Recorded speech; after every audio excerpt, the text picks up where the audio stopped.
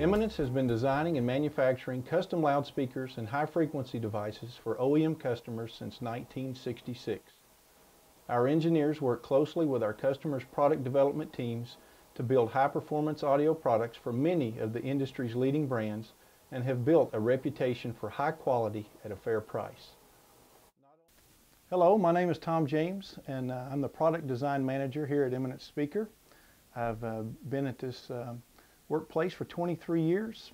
We have a department that consists of a couple of lab technicians, 2 design engineers, a CAD tech, and a customer service representative.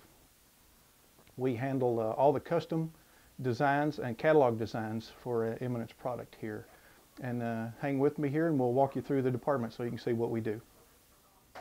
Here in the design lab, we put together the original engineering samples based upon the customer specifications and sometimes through a competitor's driver that's been provided. The samples are assembled and then there's some drying time and then we move on to the testing segment of the process. Here in the lab we measure each engineering sample with computerized test equipment. We compare the quantified data with the customer's request and then submit the data to see if an additional sample iteration is required in the process. Using a non-contact laser, we quantify the high power characteristics of a loudspeaker and can compare those to those modeled in our design engineering software. High frequency devices are modeled using acoustic simulation software. The geometries of those devices can then be transferred to 3D CAD software for a production of tooling and other related parts. Once the computer-aided drawings are generated for a particular model, complex shapes can then be realized here using an in-house rapid prototype machine. In a joint venture with a software manufacturer, we offer Eminence Designer, a software program for basically designing the low-frequency component of a system. Our design efforts cover a diverse range of products. Beyond woofers, tweeters, and high-frequency horns, we are in the process of bringing a totally new passive speaker protection device to market called Defend. The final step in the design process is to validate the design, to find the maximum power handling of each speaker. Every transducer is subjected to a high-power simulated music spectrum until it breaks.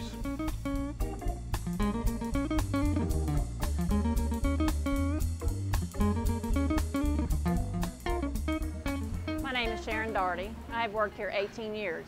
I am the supervisor on the compression driver line. We have 11 employees in this department.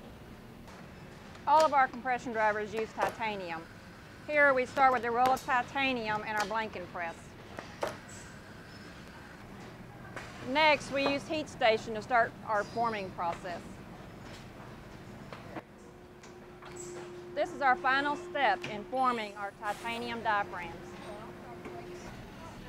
Just like we do for loudspeakers, we also wind our own voice coils for compression drivers. After a quick baking process, we dress the voice coil and iron the tinsel leads. Here we assemble the voice coil and titanium diaphragm together, and then goes through another quick baking process. The assembly then goes on a locator ring. Here is where we assemble the magnetic motor. We start with the back plate, the magnet, and we finish with the top plate.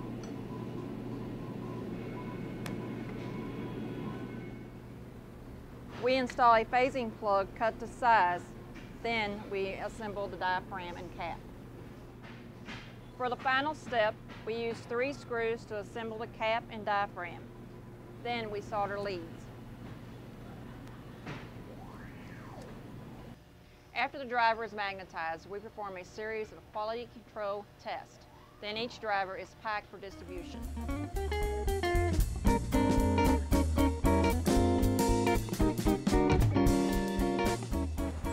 My name is Michelle Gambrell.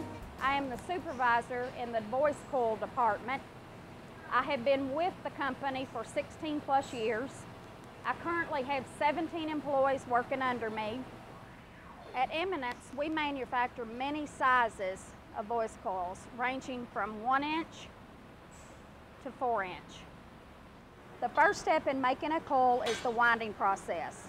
It involves wrapping wire and a former material on a mandrel to keep it round during the entire process. We use copper and copper-clad aluminum wire in various sizes. We use Kapton, Nomex, and paper former materials. We bake the coil next to cure the adhesive used for coating the wire. This machine is used to remove the mandrel as it is no longer needed. It is called the punch-out. With this machine, we then apply an assurance bead of glue on the top and the bottom of the winding.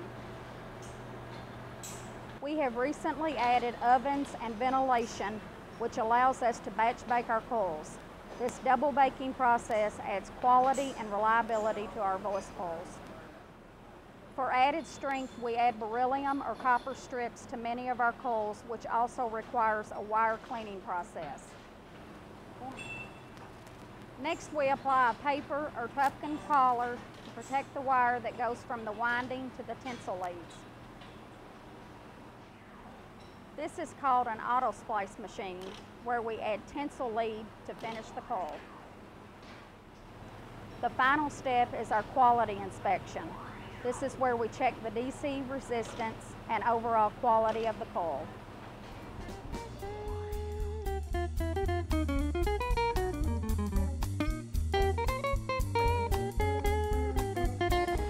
My name's Garrett Gambrell. I'm supervisor over the press room and paint line. I've been here 2.5 years and currently have 14 employees. We run a variety of baskets here, 2 styles, one being cast aluminum, ranging from 10 inch to 18 inch, the other being stamped steel, 6.5 inch to 15 inch. We also have a variety of cores, 2 styles, powdered metal and steel, ranging from 1 inch to over 4 inches, and vented and solid. Now our solid cores, we weld to a back plate, and our vented cores, we stake to the back plates. We run a top plate here that we also weld to a basket, and in the case of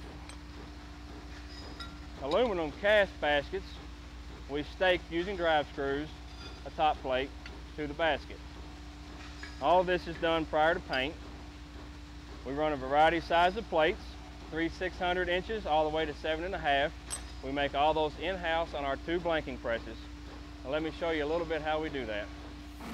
We have one 300-ton mechanical blanking press here. We blank our top plates and back plates there, ranging from 3 600 to 5 3/4 inch plates. We also have a 600-ton hydraulic press that also blanks our top and back plates that are 7 inch and 7.5 inch. We have 2 300-ton mechanical coining presses. When we coin a plate, we are removing a burr from the OD of the plate, as well as getting the plate flat within our tolerances. We also make our own terminal boards in-house. We blank our lugs on one machine and assemble the boards on another. Once our parts are either welded or staked together, they go through our electrostatic or E-coat paint process. Here we have a monorail system with each rack capable of holding 12 parts. They go through a series of wash tanks, our paint bath, a final rinse, and a series of ovens to cure the paint. They are later removed from the line and staged for final assembly.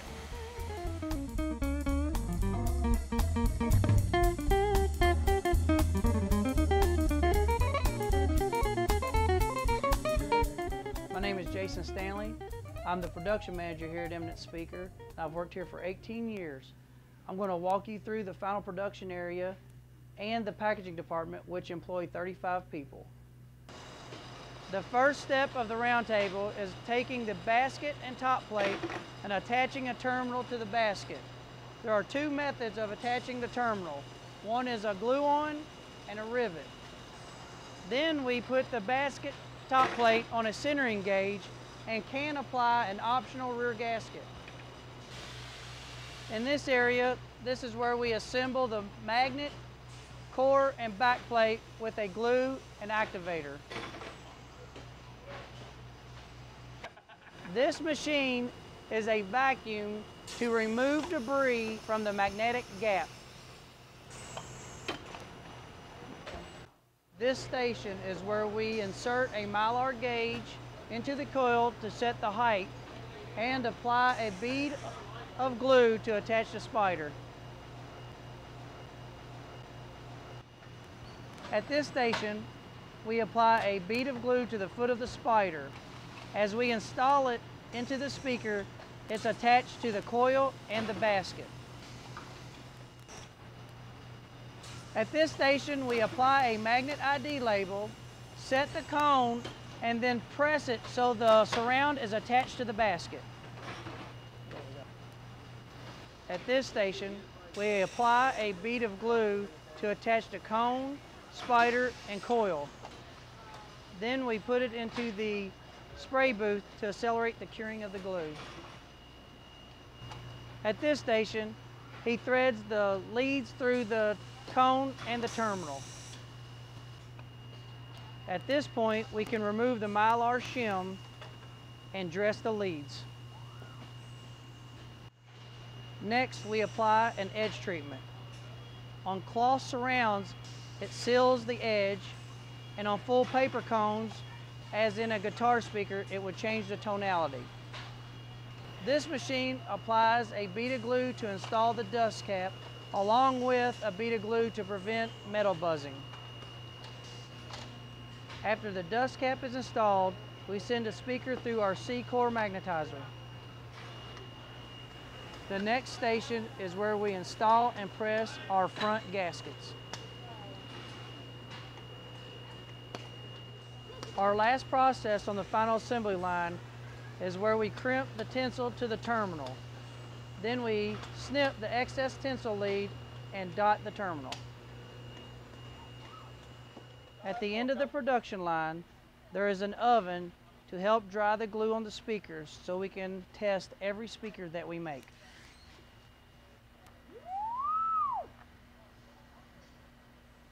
Many of the speakers we make require a magnet boot and a backplate label. Most of the products that we manufacture for distribution are single packed on our box line.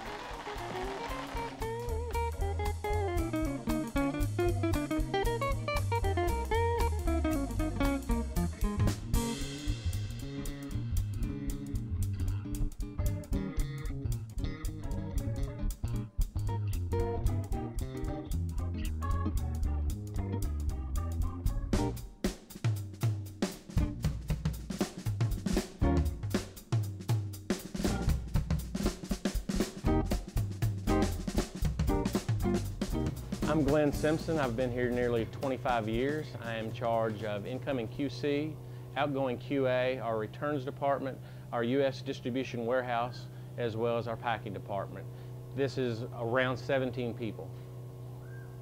Eminence Speaker is an ISO 9001-2008 certified company, ensuring all products and services consistently conform to our highest quality standards.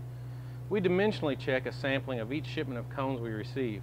OD trim, height, apex dips are all examples of dimensions on our prints.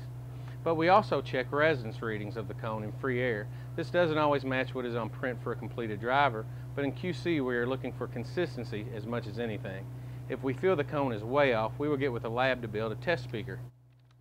We also check a sampling of the received spiders. Mainly a means of R&D, the true machine checks deflection of the spiders.